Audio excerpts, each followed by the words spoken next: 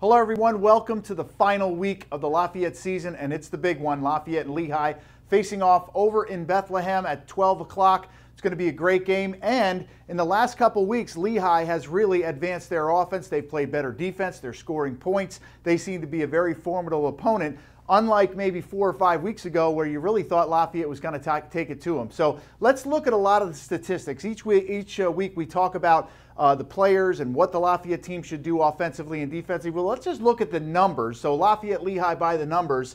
Obviously, let's talk about scoring offense. You know, Lafayette in the first 6 games of the season put up 123 points. Lehigh, a dismal 9 points. In the last 4 games, 101 points Lehigh has put up to Lafayette's 50. So Lafayette offense really needs to get it going. If you talk about scoring offense, Lafayette's averaging about 17.2, Lehigh about 11. So you got to give the check mark right there to the Leopards. Scoring defense, Lehigh's given up about 27.5, Lafayette 24.5. That's pretty much a wash. Both teams are going to give up some points. I expect a high-scoring game over in Bethlehem. Rushing offense. This is an area that Lafayette put up 100 yards rushing, over 100 yards rushing in the first half last week. In the second half, obviously not as good, but they averaged close to 100 yards. Lehigh finding their running game just in the last couple weeks. Couple weeks ago, they had 5 running backs reach the end zone for 5 rushing touchdowns. So I got to give the check mark right there to Selwyn Simpson, to Jaden Sutton, and obviously Michael Hayes.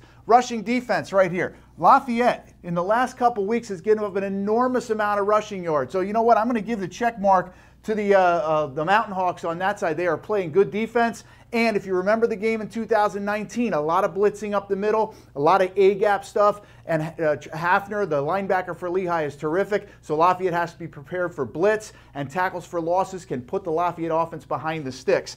Third down conversion. This is a huge one right here. Can you stay on the field? Can you convert? Lafayette's converting about 35%. That's not really good. You want to be up around 40 to 44%. Lehigh, a dismal 27%. So can the Lafayette offense stay on the field, continue to put points on the field, use their great freshman kicker, Micah Pettit, to put points on the board and get that special teams back in shape? And then lastly, turnover margin. You can see why one of these teams has 2 wins, and one of these teams has 3 wins. Lafayette with a -3 in turnover margin, Lehigh with a -8. That could be huge. If you turn the ball over in this game, it is going to end up being a whitewash in one way or another. The last thing I talk about is energy, excitement, and enthusiasm.